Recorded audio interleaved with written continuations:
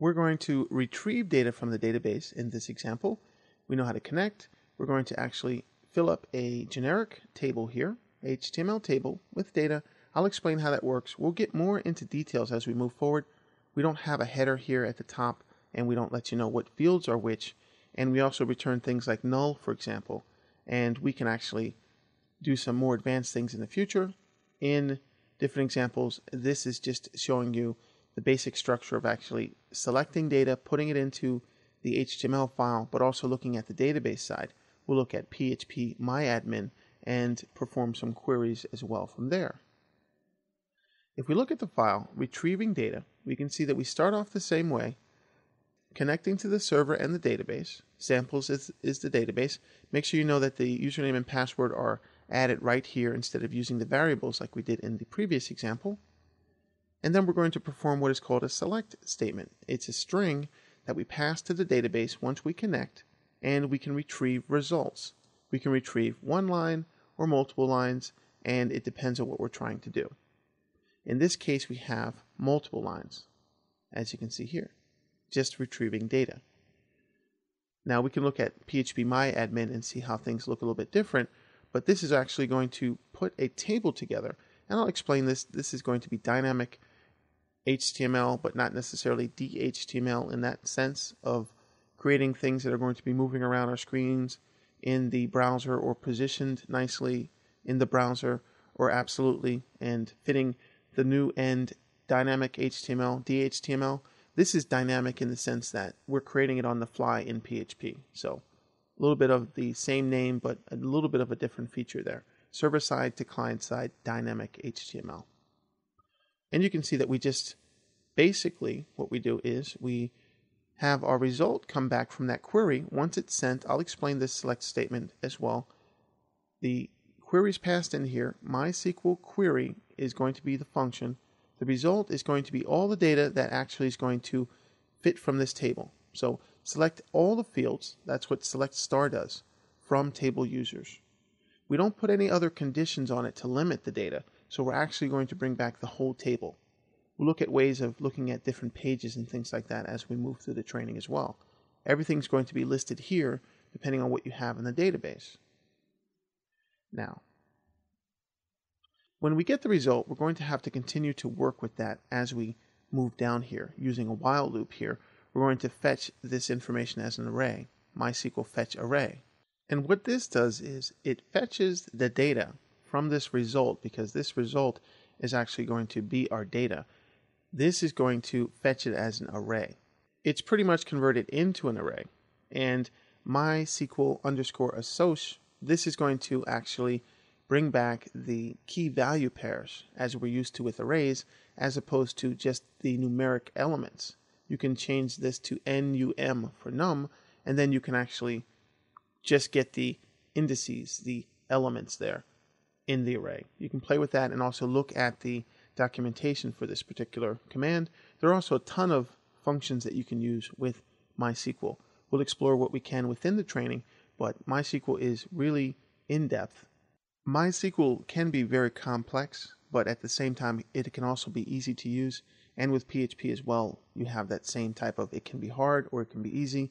And there are a lot of functions that you can use. So you do want to actually take a look at the MySQL documentation as well as the PHP MySQL documentation for more information.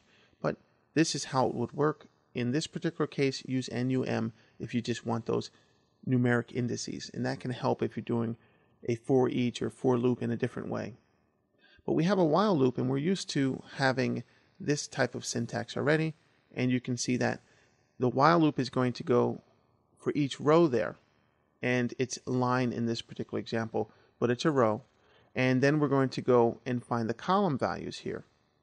And this is going to bring back this as an array. So this is actually going to be a multi-dimensional array that's returned. And we're going to look at each array within the array. So this is an array of columns, and then altogether an array of rows on the outside. And you can see that represented when we look here. This is a row here, which is an array of columns, but another array is each row. So an object within another object there. That's how you would look at that.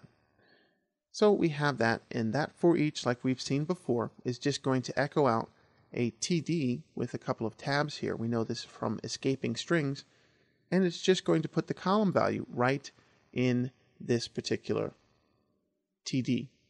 And it's going to wrap that outside of that first for each. It's going to wrap it in a table row, and that's going to allow us to create the row. And that just loops for all the data. We'll see this again, so just let that settle in. It's just an easy way to work, not necessarily so complicated based on all the things we've learned so far, so it's really not so complicated. Now we also want to have the count there, so we have a counter which was initialized to 0 up at the top, and then we just increment it by 1 for each line. And then if the count is less than 1, we're just going to echo out, we don't have any rows here, but if there are rows there, then we're actually going to see what those rows are as far as the count is concerned. And like I said, you can use MySQL free results if you want to. You can look up the documentation on that. This is helpful to do that, to free up the resources. And MySQL Close will also free up the resources, but you don't necessarily have to do both of these anymore. It's really up to the situation that you're working in based on your server and what the recommendations are that you do. But for the most part, you can just eliminate these two now because PHP, the engine, can pretty much handle that. But that's up to you and the type of environment, mission critical, large servers, large databases, how many users, things like that. But for the most part, you can actually eliminate those two. And that's how we would connect. But the one thing we need to worry about is the SQL statement. We'll look at phpMyAdmin and see how that's going to play a part in this. And you know that the data is going to be returned here, and you can see that there's different data represented there. So in phpMyAdmin, we're just looking at the table users here. We selected the samples database, table users, it's presented here, and we can actually browse the data and see that we have a similar selection here.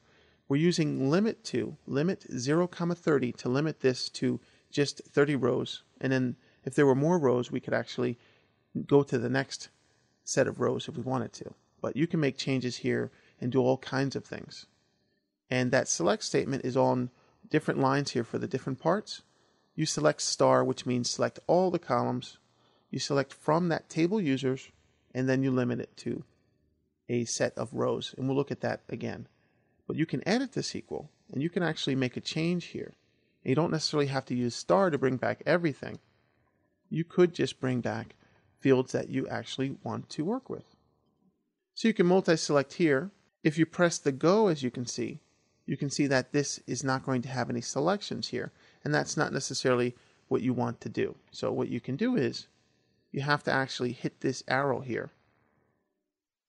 We'll select right here, hit the arrow, and now this puts those fields here instead of that asterisk. We're actually editing this SQL, and it's a nice feature for this particular environment with the PHP admin. It lets you learn a lot, plus the code itself is written in PHP, so you can actually take a look at it. It's open source.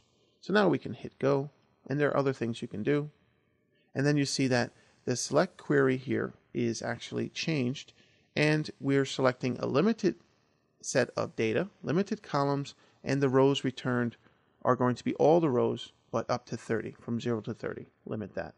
Now, you don't necessarily need these little squiggly kind of quote signs here. You don't need that in the actual code, but it's put in there for formal SQL.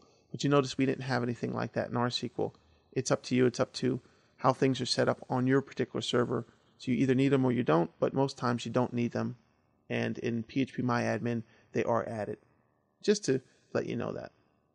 Microsoft SQL Server also has different commands there as well, and different ways of actually having the SQL work. It depends on the compliance of the SQL and things like that. SQL has a compliance just like HTML has a compliance, and all the other things like XML have compliance, and ECMAScript, things like that.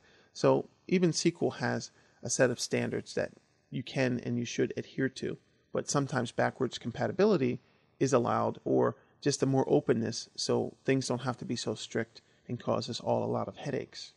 But you get the ideas. You can actually make different changes here, include or exclude the header, and you can even take a peek within the code, like I said, to see how this particular page works.